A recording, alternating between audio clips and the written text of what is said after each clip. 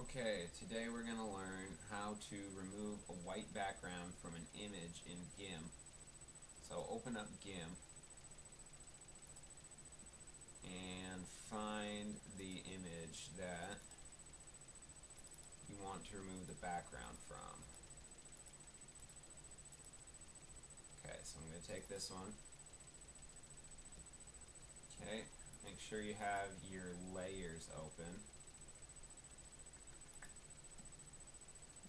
Okay, now you only need a few tools. Over here we have the selection tool. You click on that and click on the white where you want to delete. It'll highlight it.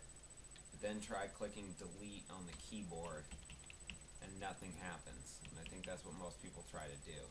So what you need to do is come over here to on your layers where the image is, right click on it and find add alpha channel.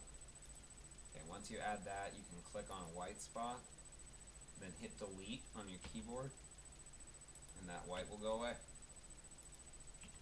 Whoops.